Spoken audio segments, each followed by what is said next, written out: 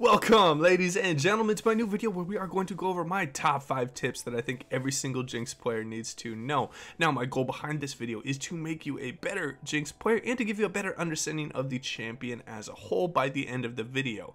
Now, I put timestamps at the top of my page where you can skip an intro or you can skip a certain section or tip if you already have a good understanding of what I am trying to cover in that section.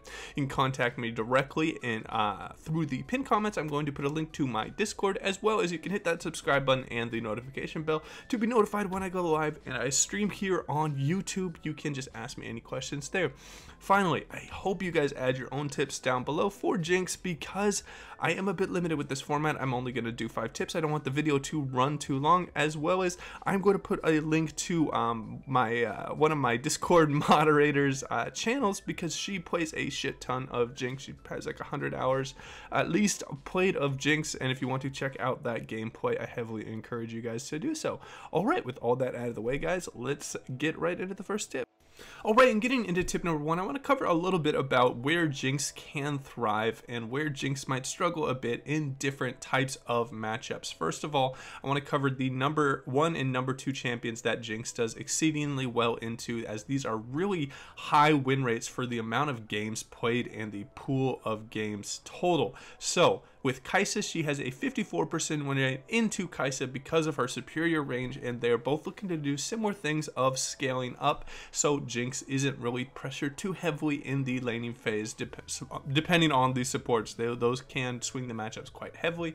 And then Xayah, another 3-item type of ADC that Jinx can really look to scale against, and another 3-item ADC in Caitlyn, and then Tristana. These are all really, these did not surprise me being the top 4 win rates for Jinx, because they are all looking to scale quite heavily, outside of Caitlyn trying to be a little bit of a lane bully on her BF sword back. Next up, I want to talk about the win rates that she really struggles with. Now, champions that are looking to break up the monotony of the 3-item power ADC, just looking to scale and farm and then team fight late, are things like Misfortune, that is a very strong all-in ADC right now with exceedingly strong team fights, as well as champions that are looking to power spike on 1 items. Things like Kog'Maw and Twitch can really bully Jinx quite heavily in the laning phase if they are able to get access to their items quickly. Again, Syndra, another champion that is looking to break up the 3-item monotony, and Kalista and Ashe. All of these champions, all of the top win rate champions against Jinx, are looking to beat her to the punch in where they're powerful and useful in team fights. So please keep this in mind when you are picking up Jinx. You usually want to pick it up into a enemy lane that is looking to just scale, as well as Jinx will outscale most of the ADCs. And that will wrap up tip number 1. Alright, and jumping into tip number 2, there's one small thing I want to cover really quickly, is where I see a lot of people still doing this, and it's so freaking cringy when they do it. So, you cannot flash your abilities when you are playing Jinx. You have to flash and then use the ability if you want to play it out that way. You cannot try and reposition it. It is always thrown by the original point of where you channeled it. I am going to show you guys what I mean by this. Is if I flash it maybe with something more traditional that a alt flash works with, like a Cassiopeia, if I flashed over this and ultimated it in front of that, these targets wouldn't be hit. But when you try and flash your abilities with Jinx, it still hits the targets behind you. So this is not going to extend the range of your zap or your ultimate in a different reposition. So please, please, please keep this in mind. Second up, go to hotkeys, go to player movement, and make sure that you have a player attack move quick button, is this is going to be exceedingly important for all of ADCs, but it is going to be a little bit different with Jinx because she has 2 different speeds. You want to go into the practice tool and practice the 2 different types of orb walking, because when you are shooting your rockets, it's going to be a lot slower than when you are shooting your miniguns. So make sure that you have a decent understanding of the different orb walkings that you can look to do when you are playing Jinx, and that will wrap up tip number 2. All right, and getting into tip number 3, I want to talk about something that is exceedingly important when playing Jinx, and that is understanding your kit and the utility that you provide when you are playing Jinx. You do not have any type of mobilities like a dash like a Lucian has. You have a slow and a root. Now, the most effective way, as Jinx is a bit of an older champion, people really know and understand her kit. They know the delay that comes out of the W and how the E's take a little bit of time to start before the proccing and the general range of the E. So how you want to look to play Jinx the most effectively is by working off your allied support, and this is a perfect meta for it. You have a lot of tanky engaged supports that are being played in solo queue. So how you want to look to do it is if someone procs a slow, you want to work off that slow and then into your own abilities. So you want to look at it, if you ever played World of Warcraft, as a CC chain on the enemy target, and just make sure that you're using your highest accuracy type of CC first. Say something like Thresh lands a hook and then he flays, then you want, at the end of the flay slow, you want to throw out your W slow into the E chompers, and that is going to be an exceedingly large amount of CC that is going to be thrown out on the enemy target. Now, the last thing you want to be doing is just by throwing out long range zaps at people, because of the rather large mana costs and the rather easy way people can look to dodge the W. The exceptions to this is when enemies are against the wall and it is very hard for them to dodge to the right, so you can lead them a little bit to the left, and it is exceedingly hard for them to dodge them. Chasing people down this narrow core way down the just kind of this line against the wall is a great way for Jinx to get a bunch of kills, because she is able to regularly hit her zap, and it is exceedingly easy for her to hit her ultimate on targets that pass through this narrow corridor. So you always want to look to throw abilities on people when you know that they are going to be in a spot that you can hit. And that will wrap up this tip. Alright, and getting into tip number 4, I want to go over the importance of knowing what gun is the most important and what is going to be the most impactful in the current situation you are in.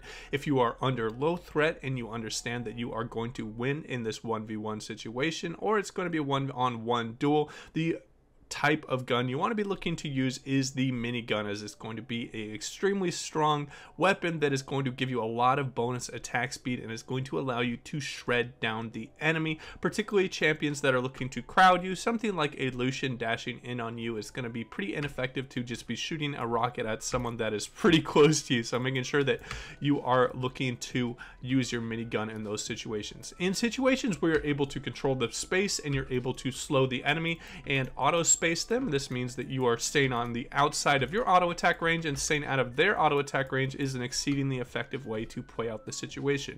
In general, you just have to work off the different situations that come in front of Jinx. So always when you're getting crowded, you want to look for the minigun on the enemies. If you are able to auto space them, you want to look for the longer range rockets and looking to harass the enemy.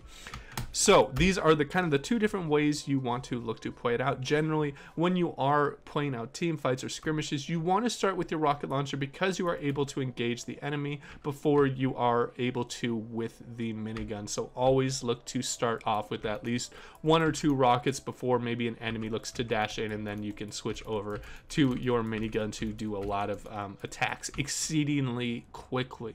Now, there might be one exception to this, where the rocket launcher can be a little bit more effective in the short range, and that is when there are multiple targets that have just jumped right on top of you, or maybe someone that is really close to you. Maybe there's 3 enemies. It's going to be a lot more effective to just be going over to your rocket launcher so you can hit several people with that 110% damage. And that will wrap up this tip.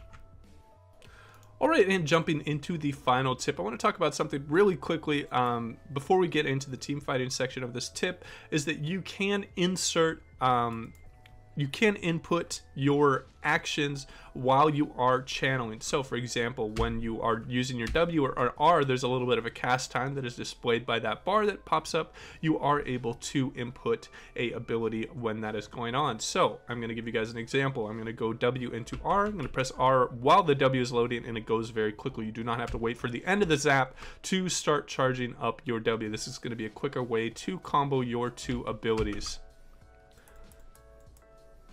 Alright, and getting into the team fighting. This is where Jinx really thrives, is these late game team fights around objectives where people tend to bunch up quite a bit, particularly when they are engaging or when they are all running away together. I don't know, for some reason people always like going down the same exact paths as their allies, which can lead for a lot of chase down kills for Jinx. So how you want to look to play out team fights in general is by staying at your max range and fighting front to back.